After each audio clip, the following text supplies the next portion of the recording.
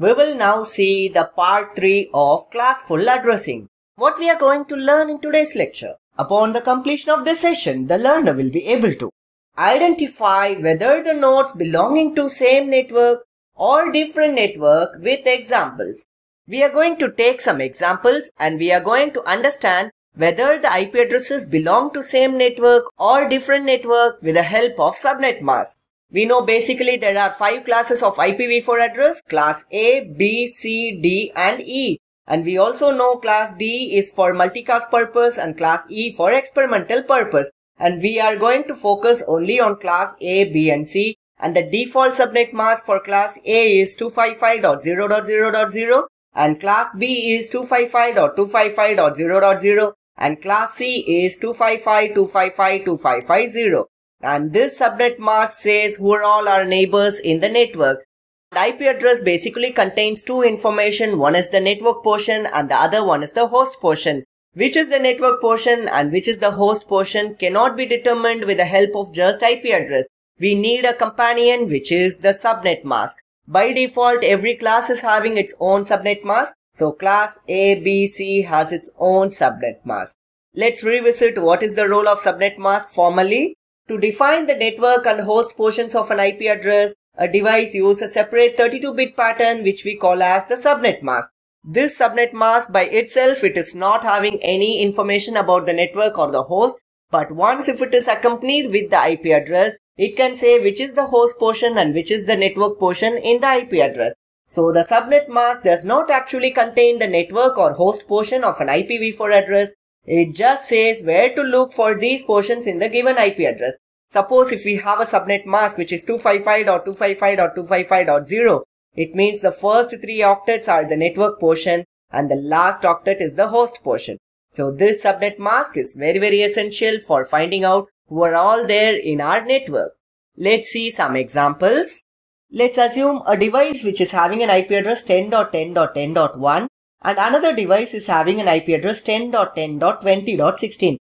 Can these two devices communicate with each other with the help of a switch? In other words, are these two devices belonging to the same network? We can't predict this without subnet mask. Suppose if the subnet mask is a class A subnet mask, 255.0.0.0. Now, are they belonging to the same network? Yes, they belong to the same network. Why? Because it checks only the first octet. When the first octet is matching, it doesn't care about the remaining 3 octets. So any IP that starts with 10 belong to the same network. So switch is enough to make communication among themselves. Let's move on to another example. So now the IP address is 10.10.10.1. Let's assume a device is having this IP and another device is having this IP 10.10.20.16. And we are given with the class C subnet mask 255.255.255.0. Now you may ask me a question. Can we use class C subnet mask for class A IP addresses?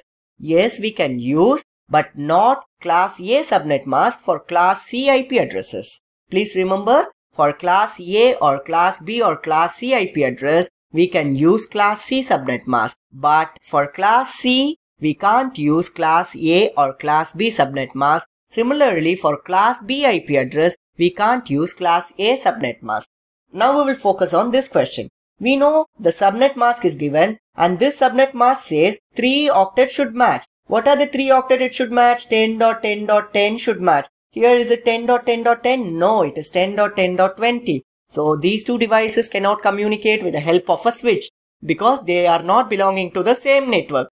We need a router to make communication possible among these two devices. Let's take the next example. 172.16.200.1 172.16.165.2.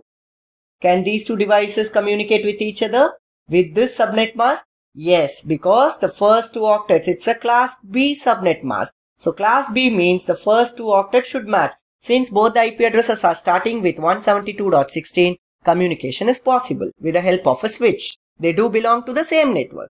What about this 172.16.200.1 and 172.16.165.2? If it is class B subnet mask, communication is possible with the help of a switch because they are belonging to the same network. If it is class C subnet mask, so 3 octets should match. So the third octet is not matching here. So obviously they are belonging to different network, so switch cannot make communication among these two devices. Let's take this example 10.10.36.1 and 10.10.12.1. With class B subnet mask, that is the first two octets should match, they do belong to the same network. If we use class C subnet mask, the communication cannot be possible with the help of a switch because they do belong to different network. So in this case, it is 255.255.255.0. And that's it, guys. I hope this example is very clear for you to understand the purpose of subnet mask. This subnet mask defines which is the host portion and which is the network portion.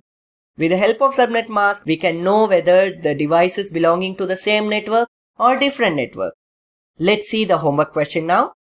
The question is, which of the following is an invalid subnet mask? So in a classful world, we have only 3 kinds of subnet mask.